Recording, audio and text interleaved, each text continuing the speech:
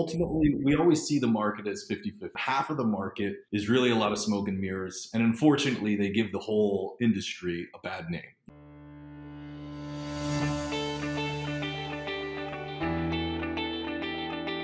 And I want a good show, damn it.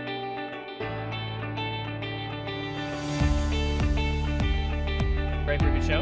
Doing awesome, yeah. I'm excited to talk to you, Angie. Thank you for having me. Yes!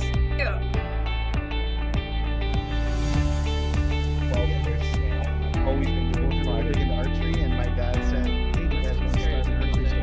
That's how I always do. Andrew, yes, of course, let's do this together. Hello, everyone. Welcome to another episode of the E-Comm Show.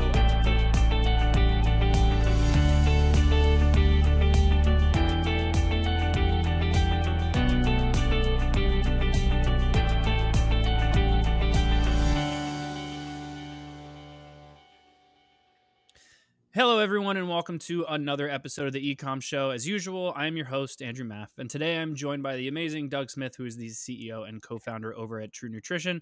Doug, how you doing, buddy? Ready for a good show? I am. I appreciate the intro, and great to do this. Yeah, I'm super excited to have you on the show. Nutrition is a crazy space. It's always very interesting to talk about different brands and how they're doing what they're doing.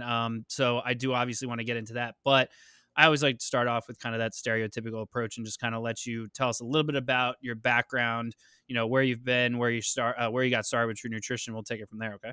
Yeah. So I guess the story goes in the early 2000s when Amazon only sold books and everybody was crazy to put their credit card online. We started a company called TrueProtein.com. And the story goes, I was just out of college. I was completely broke, but I had this idea. So I wrote this business plan, which is funny. It's hanging on my wall right now, 22 years later. And I borrowed $29 from my cousin on his credit card to buy the URL, TrueProtein.com. And, you know, you're young. I was in my early 20s, and I basically begged, borrowed, and stole to get it started. So essentially, you know, ultimately didn't have any money, but I found two brothers on Craigslist to build a website, and they quoted me $2,600, which I laugh at. You know, you spend more than that in a day now. And basically told them, like, well, I'm not going to give you $2,600. I'm going to give you, you know, $5,200, and I can't pay you for 6 months.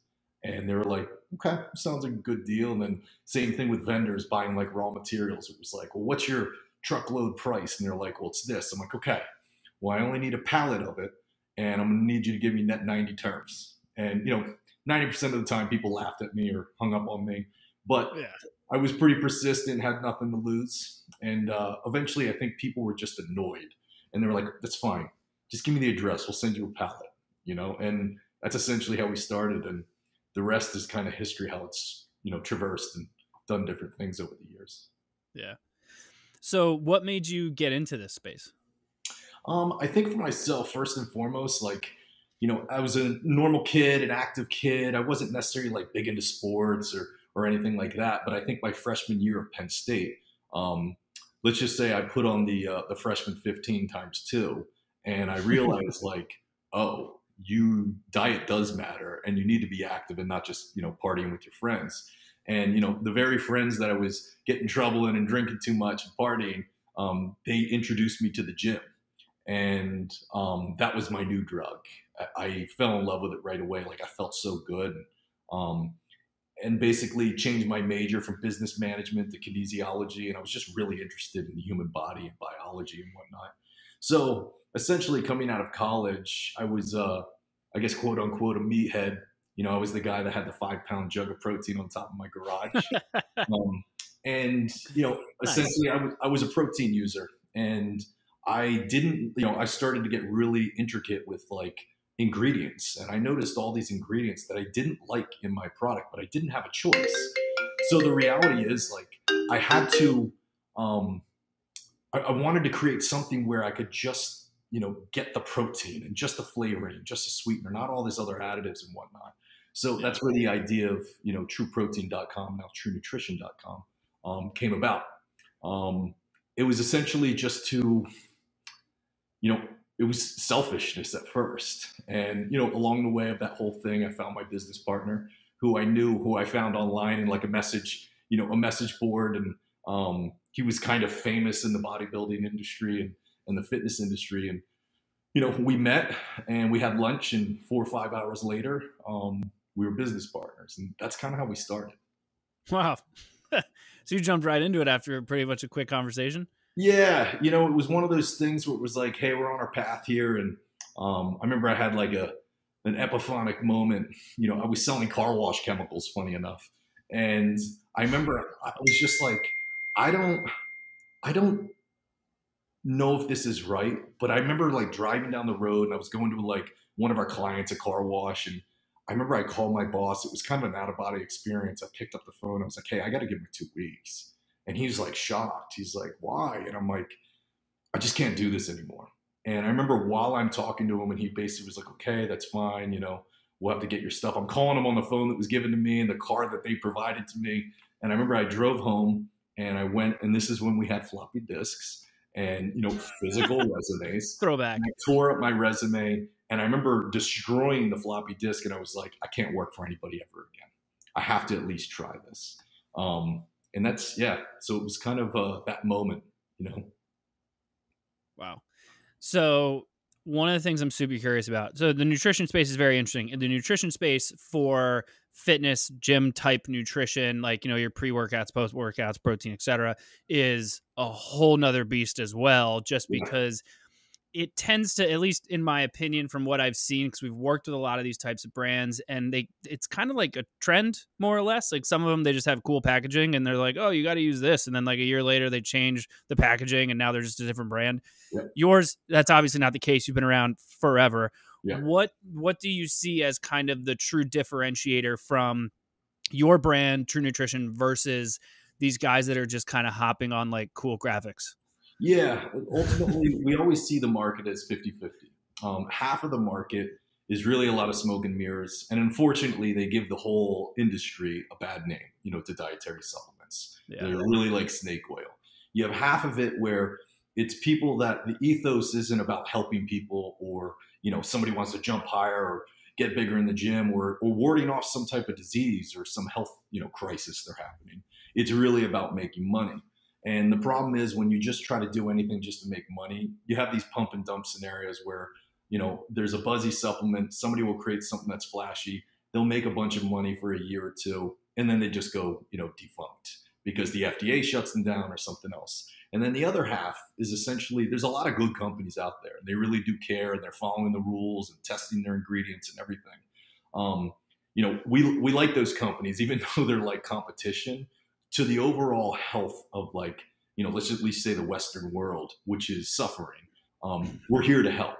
So I think in, you know, our company, you know, True Nutrition, how it differs from, let's just say, the good guys, is the sheer fact that everything we do is customizable. So we're kind of this weird company where, you know, you don't have to just buy, hey, this is our product. You know, we have hundreds of different ingredients that you can mix and match in any percentage and package it anyway, flavor it anyway, sweeten it anyway, because a lot of people, they have very specifics. They're a vegan. Well, they can't have these things. You know, they're gluten intolerant. They can't have these certain things. So, you know, a lot of people, similar to myself, there were certain things I definitely wanted, but a lot of things I didn't want. And we're kind of that weird place to allow people to do that, not just pick something off the shelf. You know, the one complication with that is obviously people are always like, wow, that's a really cool idea. I can make something specific for myself. And then they come to the website and they're like, well, I'm not a food scientist. So we're creating like AI right now, as well as a bunch of other things to help people along, to explain to them, hey, what your goals are, who you are. We're even looking into like blood samples, saliva samples, DNA, a lot of wearables, to see, to enter this data to basically help people fast forward a lot of learning of what they want. But you'd be surprised. A lot of people are like, you know, I'm really sensitive to these things. I don't want this in, you know, my product. Yeah. Yeah, it's really interesting because, like, I mean, I'm a user of, protein pre-workouts and all that same stuff. And every time I change, it's like a whole new process of trying to figure it out because, like, sometimes those pre-workouts make you just want to die. Yeah. And so, like, it's funny that you say that because I was thinking the same thing of like, okay, it sounds really cool to be able to make your own and really have an understanding of what's in the product, especially because, the whole kind of like clean eating element is becoming a lot more important now. And a lot of people are looking at it, I should say, of knowing exactly what is in what they're ingesting. But to your point, I'm like, I have no idea what should and shouldn't be in that type of stuff. So I know, obviously, you mentioned the AI capability is something you guys are working on and filling that out. But for where you're at currently, what's the process of kind of educating the market on how to make those types of decisions? Yeah. Ultimately, every product we have obviously has a description and whatnot. And we do also have some pre-made stuff, pre-made formulas to basically you can morph and do whatnot with.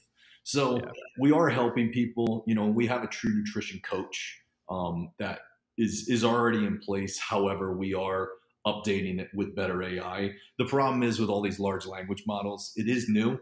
And just like you were saying with nutrition, there are many ways to quote unquote skin the cat. When somebody goes, well, I want to lose weight, what is the diet? I'm like, well, I always will ask what's the most sustainable, because people are like, well, I only like to eat fruits and vegetables. Well, I'm like, maybe you should be on a vegan diet. And other people are like, well, I don't like fruits and vegetables. I'm like, well, maybe you should be on the carnivore diet. They all, in one way or the other, might obtain the certain goal you're looking for, but it's what is the most sustainable for yourself. So the reality is you have to learn a little bit about yourself. You just can't go into it being like, well, I need a protein powder. And the first question should be like, well, why do you need a protein powder? And a lot of people will know why they do. They're like, well, there's these specific reasons I heard about and whatnot. So we have things in place now to help people, but ultimately, because of the free reign of what we allow people to do, they can get as, scientific as they want. Or if they do need help, even for us, like we have a whole customer service team that are on the phone all day, every day, basically helping people, asking them questions. Well, what are your goals? Okay, you want to lose weight. Well, how much weight? What's your current diet? What's your training looking like? What's your work and stress life? So there's a lot of things that go into it. Nutrition is one of those things. There is not a one size fits all, unfortunately. I wish there was, but there's not. Yeah. What It's very interesting. So what's been like the approach to get the business to its size? I mean, you're not a small business, you're well into the 8-figure size, and, typically for brands that are, especially in the nutrition space, there's a new one every couple hours. There's probably been 3 since you and I started talking. Yep. So like, it's not that everyone starts them, they just house them, and it is what it is. So you've obviously broken through, you've gotten to a big size comparatively to everyone else. What was the approach to kind of get it into the market and really start to get things moving? Yeah, our first approach, funny enough, we were on social media before it was called social media. We were on social media before there was a thing called, MySpace. It really was like message boards, AOL chat rooms. This is 20 some odd years ago, which is funny now. But essentially what we did was we showed what we had. And we always, from the very beginning, obviously we're in business, so we're here to make a buck too. We got to, survive and eat. Yeah. But the ethos has never changed. The ethos has always been like, hey, we're here to help somebody. And help is defined in different ways. Some help is the guy just wants to get jacked in the gym. The other help is like, hey, I have diabetes, like type 2 diabetes, and I need to lose weight. So there's a whole spectrum. So as long as the ethos is like, hey, you come at it first with helping somebody. And how you help somebody is obviously having information, but also having products that aren't garbage. There is a big expanse of good product and bad product. And the reality is, from the very beginning, we're big. We have a first-party lab in our facility. We also have we work with like 6 different third-party labs. So everything that comes into our building, we test, we verify for purity, potency, identity.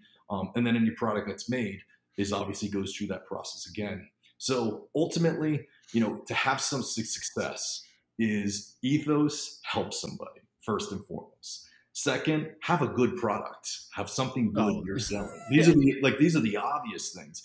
And I think over time, instead of just trying to go, hey, I need to sell $100 million next month, like take it one by one by one, and making sure, like, in business, you're always getting checked on things. You're like, oh, it's now changed. adjust those things to keep the ethos, good product, helping people. And we've had that for, almost 22 years now. And it's funny. It's been a grind. It's always a grind, and it's super competitive and cutthroat.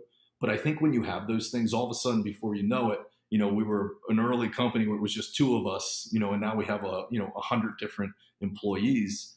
It just happens naturally if you keep your eye on the ball of what it is. Now, granted, you can't give away stuff for free. You can't overcharge. You have to obviously be competitive. But there is space still in the industry, especially if you just have really good product. Eventually, over time, if you go to like Google and search True Protein or True Nutrition, I mean, we have glowing reviews because of the ethos. Like, we have good products. Somebody will get something, a flavor they don't like one time, but it's not a problem with the product. They're like, I just don't like chocolate coconut. Subjective, yeah. Yeah. What about in the places where the product is offered? Obviously, you've got the site, customizable options, a lot of cool stuff being built out. But what about outside of that? Have you ventured into the marketplaces, retail, anywhere else that you're available? Yeah. So, interesting enough, True Protein, which merged into True Nutrition, we have at the core of us, because of all the regulatory rules that change. The FDA rules were very different in 2002, 2003. There was no rules for dietary supplements. There were like rules for food, and then there was rules for like pharmaceuticals. And we were kind of in the middle of this weirdness. So in the process of us kind of being ahead of the curve of everything, we actually started a contract manufacturing company. So many of the products that True Nutrition makes, obviously we make them all ourselves, but we also make many other products out there and many other brands. Wow. So the funny part is a lot of the competition of True Nutrition, we make their products too. So in a good note, well, if somebody wants to buy that, I guess we're still getting a part of it. But because of that, it helped us create like an incubator of other companies. So, we always explore like, hey, should we start this new brand because there's a hole in the market for it? And we've done that multiple times where we've sold off the businesses and merged them into other things.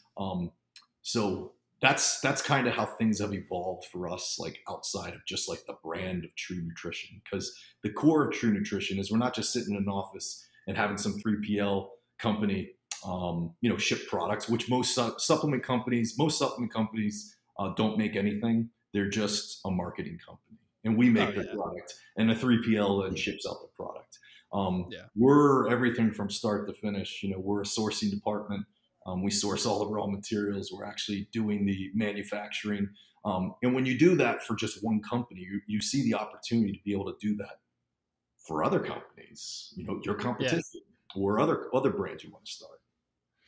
So how does that work? Is for the other brands that you're obviously creating their product for, are you, is that partially you're getting, a partial stake in their business as you're doing it, or is it just a straight like, hey, they're just paying you to do this? Yeah, 9 times out of 10, it is usually just the relationship. They are a customer. They put their PO in, we make their product, we put their label on it, we send it to them. The unknown thing in the industry of just food in general. When you go to a grocery store and you see like this box of cereal and it says Kellogg's on it, they don't make it. We make it. Yeah. They're contract manufacturers. Like it's very rare. I would say less than 5% of at least dietary supplements that actually make their own stuff. Even the large, big companies that have been around for 50 years, they don't actually make their stuff. They're really focused on business and marketing and branding. Yeah. So yeah, that's what we've seen. And, contract manufacturers, they're everywhere. I mean, because there's a lot of products out there. The product needs to be made. Oh, yeah. What's the thought on what's next? You started off with protein. You've now gotten into like kind of a full suite of dietary supplements and I know obviously you mentioned the customization aspect of it, but is there anything else on where you're taking True Nutrition? Yeah, I think with True Nutrition, we're really progressive as it comes to like changing the dynamic of what it currently is. The funny part is we started e-commerce when nobody bought supplements online. I think, I look at my original business plan, it was like 1.5% of purchase supplements were online, and the rest were with stores and mail order and whatnot. And, we kind of rode the wave of e-commerce blowing up and exploding. And in a weird way now, e-commerce has somewhat hesitated, if not gone down, except one company, Amazon. Amazon or TikTok shops. That is what has made e-commerce as a whole explode. So it's been interesting to see like a lot of products now, at least with dietary supplements, are sold on Amazon. The one issue for us is all of our products are custom. So it's tough to do that through, a platform like Amazon. So for us, we're sticking to our guns of what we're doing. We're on Amazon as well because there's some products you can't customize, like let's just say 500 grams of creatine monohydrate or something like that. Yeah. So we are on Amazon, but I think where our real focus is now, our biggest hole that we've had in 20 plus years is there isn't many people that are like, it's just not a good idea. They love the fact that you can mix, if they're a dietary supplement user and you can mix something for your own specs, they love that. The complicated part is, hey, I'm not a food scientist or a dietary supplement scientist. How do I get this done? So we're really putting a lot of time and energy into AI, and also input that you can put into our system and app, and then, output that comes from, like I said, wearables to, if you have, 23andMe data, to be able to enter that into our system to better focus people into what they want, and have like a questionnaire of, well, what are your goals? Because a lot of people's goals are different. There's dietary goals change on what you're trying to do. If you're like, hey, I'm trying to run my first marathon, it's going to change your goals than I'm just trying to lose weight. They're similar, but they're different. Yeah. What about from an operational aspect? I mean, if you're taking in all the customization of it, like it's kind of a little bit more difficult to judge what's going to get used more often. Obviously, you can, map out trends and stuff, but I would imagine that that's probably not easy to maintain from an operational perspective. I'll say this is complicated. It's taking over 2 decades to basically everything we do internally. Like when you see our website, people are like, oh, your website's very pretty. I'm like, you're only seeing 1% of it. The 99% is the stuff you don't see, all the databases that are working together to be like FDA compliant, to then have it easily order processed. And then our actual processing, outside of the website component, the technology that's involved with all the equipment and machines, because when we mix something, there can't be any cross-contamination between materials. And when you have hundreds of different materials, it becomes complicated. So for us, everything we've done, we've never had to, pick some type of equipment or machinery or software off the shelf. We always have to buy something and then hack it and then beat it and change it to what our needs are. So that has been complicated, but I will say this from a scalability standpoint, our system that we have in place, although, every month and year, it does evolve to become more efficient. It's pretty much set and it works. And it's, if we were going to like 2X or 5X, it's very clear on what we'd have to do internally to do that. It means bigger buildings. We just purchased a building across the street, so we are growing and expanding. And every time we grow and expand, we're always like, wow, we're never going to use this. And then 6 months later, we're running out of space again. Which I guess, it's a problem, but it's a good problem. Yeah. Awesome. Doug, super appreciative. I don't want to take up too much of your time. I know you're super busy. I'd love to give you the opportunity here, let everyone know they can find out more about you and, of course, more about True Nutrition. Yeah. So, on all the socials, you can find True Nutrition everywhere. Myself, I'm the Doug Smith on Instagram. However, easy to find. I go on it maybe once a week. I'm not too socially. I've kind of, for some weird reason, I've grown out of it. However, business-wise, we have a whole team of people that do a ton of stuff every day. So, oh yeah, I bet. Awesome, Doug. Appreciate you having me on the show. Everyone who tuned in, of course, thank you as well. Please make sure you do the usual: rate, review, subscribe, all that fun stuff on whichever podcast platform you prefer, or head over to the ecommshow.com to check out all of our previous episodes. But as usual, thank you all for joining us, and we'll see you all next time. Have a good one. Thank you for tuning in to the E-Comm Show. Head over to ecommshow.com to subscribe on your favorite podcast platform or on the BlueTuskr YouTube channel. The E-Comm Show is brought to you by BlueTuskr, a full-service digital marketing company specifically for e-commerce sellers looking to accelerate their growth. Go to BlueTuskr.com now for more information. Make sure to tune in next week for another amazing episode of The E-Comm Show.